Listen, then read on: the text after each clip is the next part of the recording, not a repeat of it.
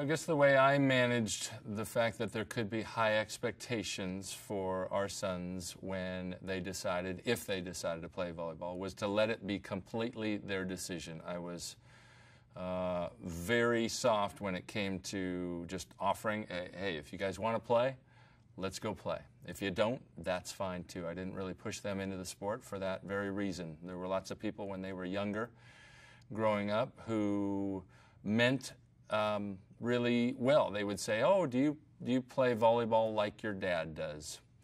And you could interpret that as, do you play the same sport your dad does?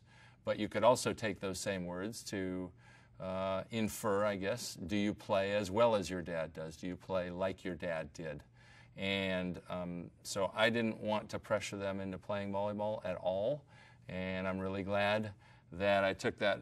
My wife and I both took that really soft approach, and they still like to play now. I'm glad that I didn't steal any of the fun away of it, or take any of the fun away, and that it was completely their decision to play. When they played, it was utterly their decision, and that's why they still, I think, one of the reasons they still really enjoy the game now.